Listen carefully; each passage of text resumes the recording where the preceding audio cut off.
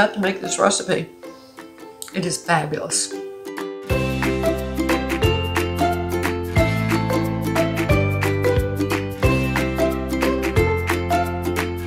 I've got everything ready over here to make our recipe. If you like pizza, if you like meatballs, well, today is your day because these are the best pizza meatballs you'll ever put in your mouth. The quality of your meat does make a difference. And I'm using heritage pork, no antibiotics, pasture raised from Cook's Venture. Next, I'm gonna add eggs. I like pasture raised eggs. You can tell the difference in the egg yolks. So I'm gonna start with the cheese, ricotta, pepperoni, spices, bone broth protein. Now this is totally optional, but I like to create nutrient-dense foods for my family, and this adds more protein and collagen. Breadcrumbs. So what you've got is a thick consistency. We're going to take a cookie sheet,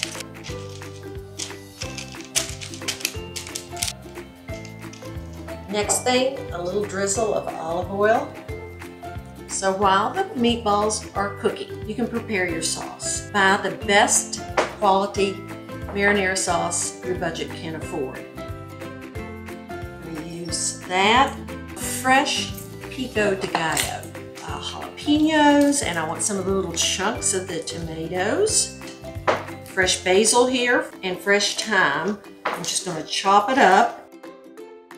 Okay, our meatballs are ready. It's been simmering a while. Oh yeah, going to stir, put the meatballs in. These are going to simmer for probably 30 minutes or more, just however long you want to. Let's see what we have. Oh, wow. Now, the taste test. Wow.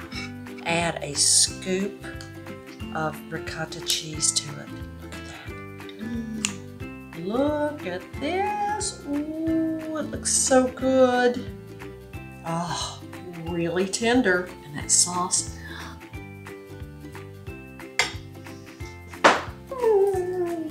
Oh my gosh, that is so good.